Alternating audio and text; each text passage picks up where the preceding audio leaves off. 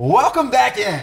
Well, as you guys know, we love bringing special guests on the show every Sunday. And tonight we are blessed to have the hottest women's basketball team in the 916 on the show. That's right, Matt's showing its stingers up. The Sac State women's basketball team is here in the studio, and representing the squad are senior guard Kalasia Dean, and right next to her, junior Izzy Nadable, with the greatest hair of all time. and one of the very few women that actually makes me look short. So thank you guys so much. And of course, head coach, the man behind all the success this year, Mark Campbell, right over here. Thank you guys so much for being on the show. How you doing on this night? Amazing. Good. Amazing. Thanks for having us. Thank you so much. Well, it's a pleasure to have you guys here. And somebody said amazing. Amazing pretty much sums up your guys' season thus far. You guys are off to the best start in franchise history. My first question to you is just, what do you attribute the success of the team so far this year? Yep. It starts with the players, period. And we got 9 new kids that we brought in this year. We had 3 returners was it. And so it was a mixed bag. And it's a testament to them this summer. They came together and spent a lot of time training and getting to know each other and building that foundation that every team needs. And so it started with that, and then it's evolved to where their talents are really complementing each other, especially these two as your point guard and center. But there's so many pieces. Binta is an elite defender, and Katie Pinnawet is an elite stretch four. And we're getting great contributions from the bench. And Kaylin Rundall is a long, lanky scoring wing. But it's all come together where the sum of parts is greater than any individual, and the puzzle fits. And which is why we're off to a great start. You know, I was so fired up when you guys walked in, a starting point guard and a starting center. The chemistry between those two positions, like Coach, you referenced, is so important. So I'm curious, between the two of you, speaking about how the relationship you two have built on the floor and the trust that two very different positions have with each other on the floor. I am a center, so I need my point guards and my guards to create a game so I can help them to carry it more. I am so blessed that I have Kalasia this year. Last year I had Liana Tillman, who is a tremendous player currently being a professional in Germany. This year I have big Kalasia Dean, all in her big personality, and I'm so blessed because she's amazing attacker. She's allowing me to be visible, and I will do my best to allow her to develop her game. And our teammates are there to help us, so we are helping them, and Coach is leading us. And I see how every game we might be the visible ones, but it's such a big teamwork that it's amazing. Yeah, I agree. I think with my game, Izzy helps a lot with that, with her getting doubled and things like that. She has the kickouts. We just have like before every game, we talk to her like, if this happens, anything goes down, we know head nod, Izzy's coming for a screen.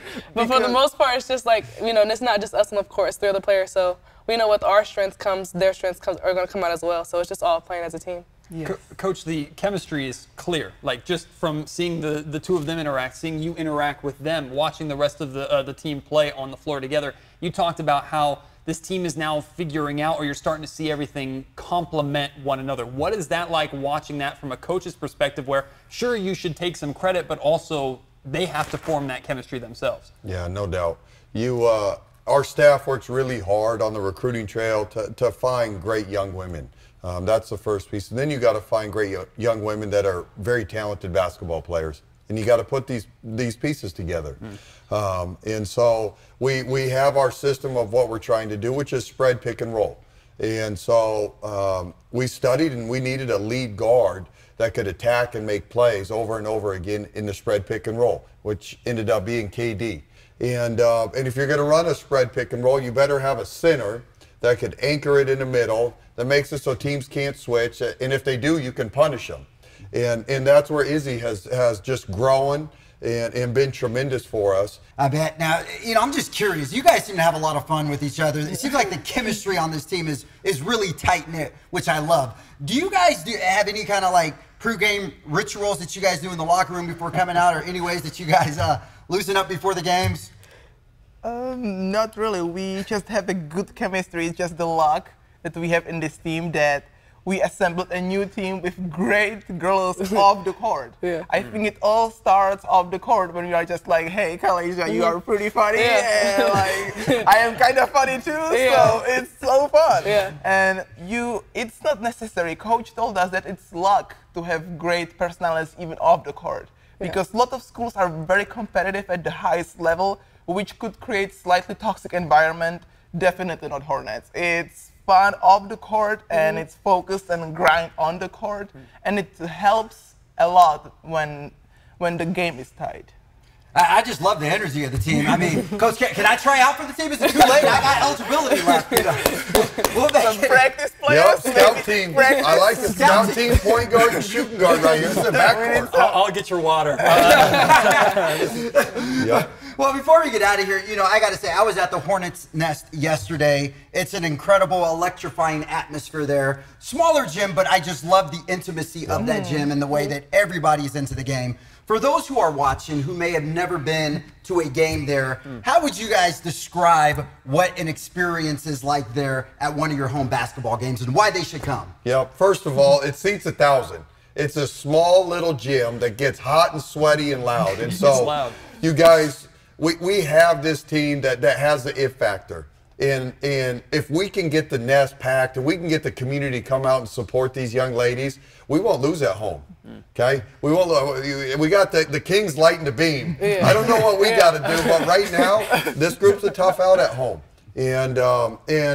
But these young women are truly an inspiration to young girls in our community.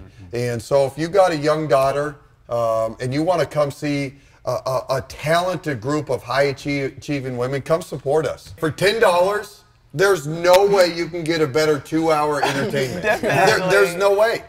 If there is a better deal, let me know. A cup of coffee costs more than $10 nowadays. So, with that being said, if you guys want to come check out the Hornets, they have all of their information on their schedule. It's on their website. Feel free to go check it out there. Like Coach Campbell says, there are less than 10 home games remaining on the season. So make sure you make it to the Hornets Nest to cheer on these ladies. Thank you guys so much for being here tonight. Thanks for having us, Thank you you guys. so much. Absolutely. You guys are welcome back anytime.